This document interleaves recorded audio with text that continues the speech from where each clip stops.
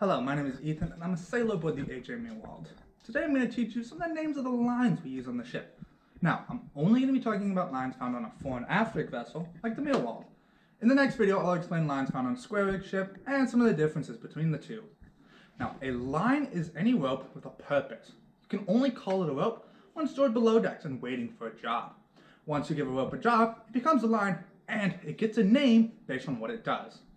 The main line we use to set the sails is called a halyard. A halyard gets its name from square rig ships when the job of the halyard was to haul up the yard. Now, the name halyard is used for any line that hauls something upwards. The jib halyard, which right here, hauls up the jib. These are actually both jib halyards. Now, our fore and main sail, since they have gaffs, actually end up having two halyards. Right here, towards the mast in the front part of the gaff, is our throat. That's what this part of the sail is called. So right here, this block here, and that line, is the throat halyard. Now back here, on the top part of the sail, right all the way in the back, is the peak. That is the very top peak of the sail. This is actually all one line, and that is the peak halyard. Now, when you're bringing a sail down, usually gravity is enough, especially with the heavy sails like our fore and main. Sometimes though, there's a little too much friction, so the sail needs help coming down. In order to do that, we use a downhaul. The name really says it all. Downhaul hauls whatever it's attached to down. The only downhaul we have on the Meerwald is on the jib. It's another line similar.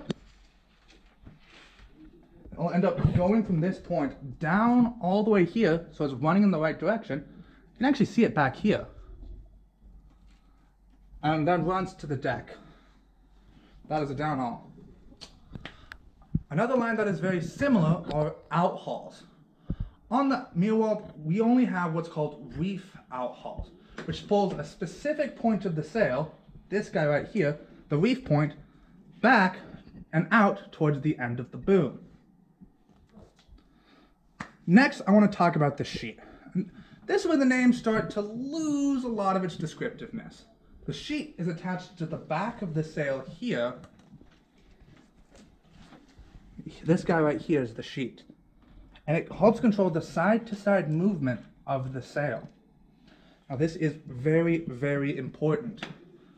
So this controls both our speed and the direction we can sail. Because the farther out the sheet goes, the closer we can point to the wind, or the closer downwind we can point.